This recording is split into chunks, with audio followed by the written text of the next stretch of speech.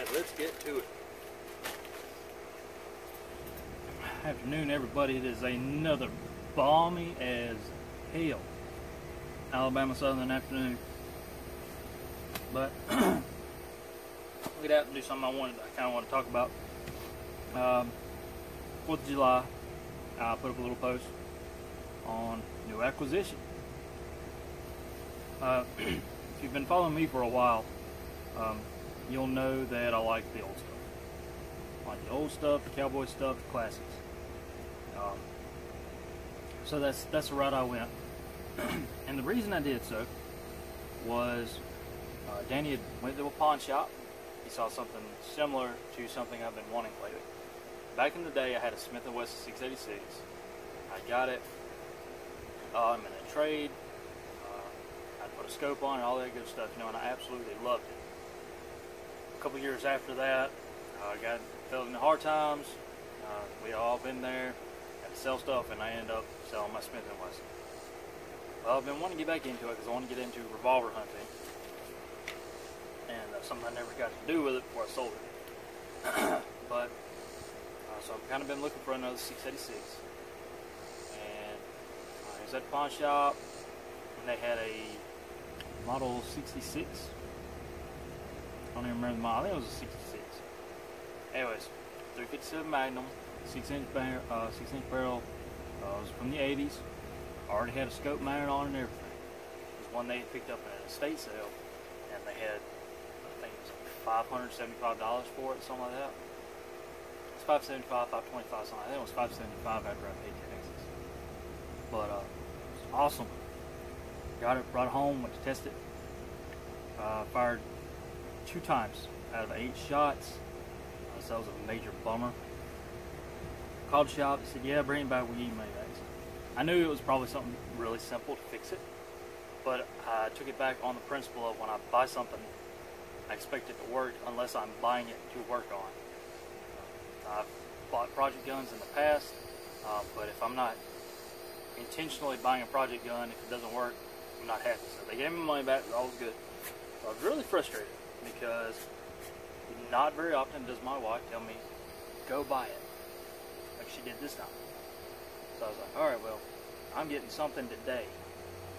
So called up the local Bass Pro Shop and I said, do you have this? I said, let me look. Went back, looked, said, yes sir, we do have one. I said, okay, I'm about an hour and a half, 2 hours away. Give me 2.5 hours. I said, I'll be there. Box it up. So they went boxing it up. What I picked up was Stoeger Coach Gun Supreme. This thing is beautiful. I've wanted a coach gun for a long time. You know, I've got my Stevens 311, but when I got it, it was already cut down. It's got the 20-inch barrels, but the stock has been chopped, and all the wood's been redone very nicely. It's a beautiful shotgun, but it's kind of a show toy. It's kind of like here, let me flex a little bit, guys, and pull that out. It's my Doom Slayer, my Doom Guy super shotgun. You know, it's not something that gets pulled out a whole lot. But I've wanted a nice double barrel for as long as I can remember, and one that I can actually utilize. So I wanted to stop.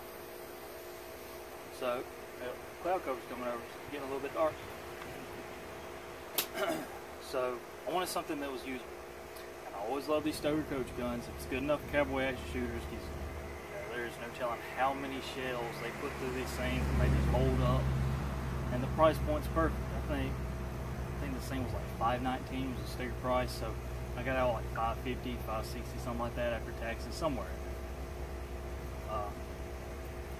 So I just want to show it off and talk about it a little bit. So I'm going to bring the camera a little bit closer. Alright. So here we go. Get you a little bit of a better look at this beauty. So, the Stoeger Coach gun is another one of those kind of quintessential American classics. I've got my Remington 870 in the back. That's probably the most iconic, one of the most iconic American shotguns. So wanted something else. Wanted something a little bit different. Always loved the Coach guns. I love the cowboy stuff, so this was no brainer. I actually looked at this. I had never seen the Supreme model until a couple years ago. I was actually at Bass Pro Shop, saw them, and I kind of fell in love with it. The difference in the Supreme model over a standard Coach gun is they just put a little bit more love in it.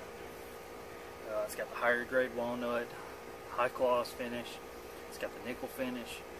It's kind of, I was doing some reading back in the day, and it said something about the standard Stoeger Coach gun is the ideal beat around cowboy action shooter. The Coach Gun Supreme is what a rich cowboy would carry. So I was like, alright, well, I want to be the rich cowboy, because I've got enough stuff that I beat on. I want something that's pretty. And with that being said, this is still going to get used. Right? This is still a field gun to me. This isn't something I'm going to go stick up on the wall and never touch.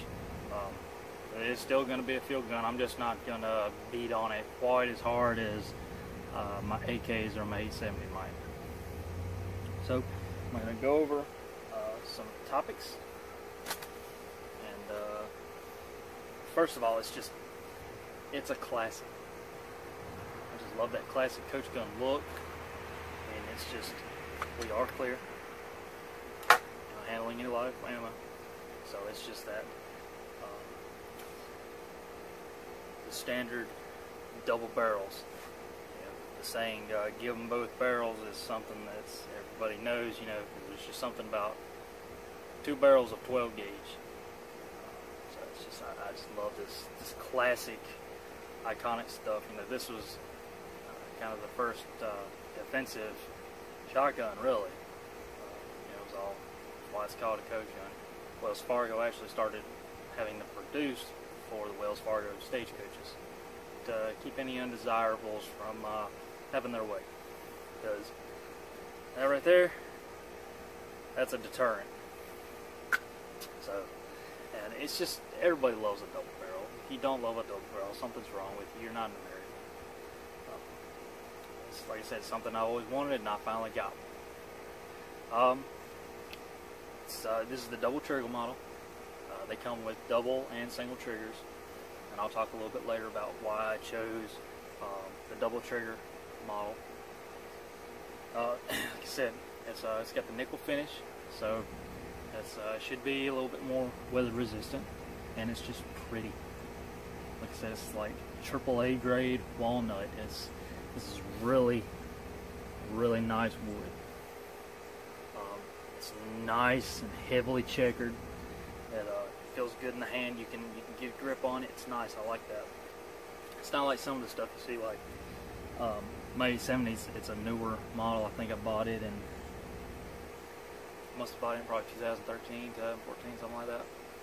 So it's not really checkered. It's just kind of needle pressed in to make little indentions. Something I'm not real fond of. I need to get some old police trade-in wood or something to put on it. So that's it.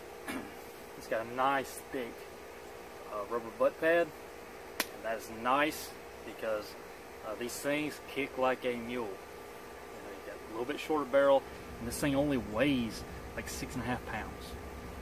So full power buckshot. It's got a wallop through this stuff, and that recoil pad really helps. I've got a Marlin Goose gun. If you don't know what that is, I might do a little video on it one day. That's a bolt action, long barrel, and it's got little to no. It has a rubber butt pad, but it's so old. It's one my grandfather gave me. It's so old, it's just dry rotting and hard. You run magnums to that crap, or just regular buckshot. It packs a wallop, but this, it lets you know it's there. But like I said, they just paid a little bit more attention to the fit and finish. It's the nickel plating, a lot prettier wood. It's very pretty. The standard Coach gun is just kind of more of a rough work gun kind of thing. And like I said, this is still going to be a work gun, but this was just made to be the pretty gun. And I think they did a very good job. It's 2 3/4 and a 3-inch chamber, so that's no problem. I don't never shoot anything more than 3. I've never had a reason for 3.5s or whatever they are. I've never done a lot of heavy bird hunting. Ducks or anything like that, turkeys. And honestly, if I'm going to hunt turkeys or anything like that, I think I can make do with 3-inch shells. So one thing is when you break it, with your tang release, of course, brace your barrels. It's an automatic safety. It's one thing that kind of messed us up, because the day after I got it, we had a skeet shoot for the 4th of July. And I actually had some footage of that, but it was not very good because nobody would respect the camera. So everybody stood in front of it, or there was too many kids running around it and stuff like that, because we were trying to teach some kids some gun safety, and kids were watching us shoot skeets and everything, you know, and the audio was absurd, so I just cut all that out. But I'll show you this. It has the tang safety. Press forward for fire. Let's see if you can see this. Your lever drops. It automatically engages your safety. It's not a bad thing. You know, I like safety. It's just one of those things you gotta get used to. Any of the double barrels I ever shot, they were automatic. You had to physically put it back on safe. It's just like with my Marlin Dart. All the Marlins I ever dealt with were older. And then I got this Dart, you know, and it's a new gun. It's got the little cross bolt safety thing. Every time I shoot that gun, every time I get out shooting, the first thing I do is rock that hammer back, click, because I'm not used to that cross bolt. Range point precision makes a safety delete for it, but I was going to do that, then I said, you know what, you can't be too careful, so I think I'm just going to leave it. And I know some people will take these, when they tune them up for cowboy action shooting, they'll actually disable that safety. It's something I'm not going to do. It's there for a reason, and like I said, I've got kids now and everything else, so the safer stuff can be, the better. So we're going to leave that as is. It's just something I have to learn to put that safety back. Of course, you know, I ran a Mossberg 500 for a long time, and it's a tang safety, so I'm pretty used to that, and I usually always run my safeties. But it's just a little bit of a pain in the butt when you're skeet shooting or hunting birds and you're running fast. You drop your barrels, pull the old shells out, put your new shells in, go up and go, click, dang it, miss a shot. Oh well. It's just something I gotta train more on, is remembering to run the safety on a double barrel. It's something I'm not used to. So that's that. It does have screw-in chokes. I don't know if you can see what those are. Screw-in chokes. A buddy of mine, he was kind of wanting to get a Coach gun after he saw mine. He's like, oh, it don't have screw-in chokes, does it? Yeah, it does. Told him a couple times, but he kept forgetting. So he's my buddy that I do a lot of hunting with over Southern Nation Outdoors, and so he actually went, couldn't get a Coach gun that he wanted, so he actually picked up a Stoeger Condor. And, but he didn't think that mine had screw-in chokes. I said, no, it does. Now I don't know about the standard model, but I know the Supreme model does have threaded chokes. And it comes with the improved cylinder and the modified. I love improved cylinder. And if I remember correctly, improved cylinder is the right barrel, and that's the first trigger. I can't remember, I gotta take it out and look which one is. And I honestly was just too excited to get out playing with it. I didn't pay attention to what barrel was what trigger. So I've just got to get out and do some playing around with it, get that memory on which barrel is what trigger, and which choke is in what barrel. So it's, like I said, it's nice to be able to have that ability to change out chokes, because this is going to be kind of my do-it-all shotgun. My 870, I'll show you that real quick. When I got it, it was just the old Walmart special standard Remington 870. It's no Ultra Mag, it's no Express, it's nothing like that. It's just had the 28-inch barrel, vent ribbed, all that good stuff, I think. And at the time I was working in a machine shop, and the senior machinist there, me and him became real good friends because he was a gun guy. Old school dude, so he did lots of gunsmithing himself. Well, he picked up some barrel threading kits for threading chokes. So me and him went over, he did a Ithaca 37, and I did my Remington. So I cut the barrel down, to 20 inches. No, 18 inches. 18. I think I did 18 3/4. Something like I was going to do 18 and a half, but I ended up going up. I think because I wanted to cut on one of the vent ribs, so I didn't have this weird notch missing. And there was a shop right up in front of us. It was Colonial Arms that made choke tubes in-house. So we just, on our lunch break, walked up one day and picked up a couple choke tubes. And I went with the extended, full ported. And the reason being is I wanted as tight a pattern as I could get, because this was, at the time, this was going to be my primary for home defense. And it still is. When there's a bump in the night, and generally, this is what I grab, because there's people on both sides of us, not too far away, and you never know what's going to happen, and I don't really want to let loose with 30 caliber rifle rounds going through the walls and hitting the neighbors. So I grabbed this most of the time. So like I said, it's custom threaded, and I've got that extended ported full choke, so I put the little fiber optic bead on it. So that's that. But I don't have any chokes for it other than that one, and it's garbage for bird hunting. The other week I went out bird hunting, went on crow hunt, and I couldn't hit a damn thing. Well, this, I've taken it out after birds, and it does very good, and it does very good for skeet shooting. Both barrels, so both the improved cylinder and the modified are both very good for it.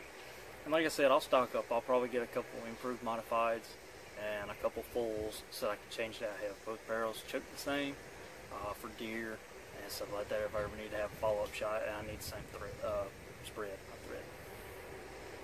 So that's that. So I really like having that ability. Like I said, I've already talked about the safety. A lot of people has is just brass bead front sight. And something that I really like about it is, pretty much all these old double barrels, or the new ones as well, is just the quick takedown. So if you want to take this thing and pack it away nice and neat for traveling, that's all there is to it. Pull a latch under the handguard, pop it off, break your barrel open, and just pop spark. So I really want to get me one of those guitar case, gun case things. I'll probably get an insert just for Coach Gun, because why not? So there we go. The front trigger is a little bit lighter than the rear trigger. I don't know if that's just something that'll break in, but I have noticed that the front trigger, it does have slightly lighter pull than the rear trigger.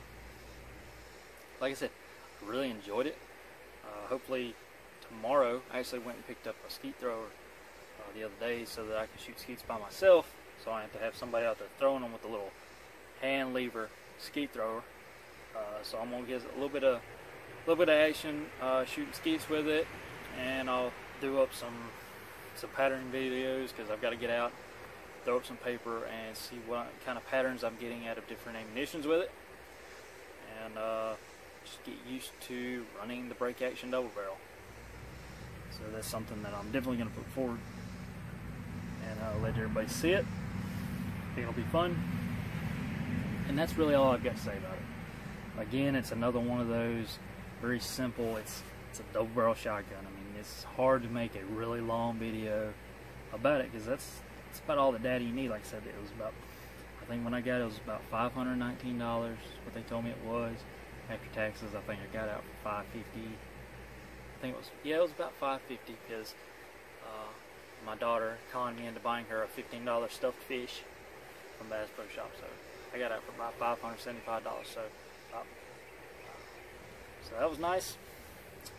And let's see, I've gone over the safeties, finish, chokes.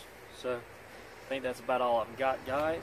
But I just kind of want to show it off, because I'm really proud of it. Something I've wanted for a long time, and I finally got one. And just what's sexier than a nickel-plated AAA walnut double-barrel shotgun?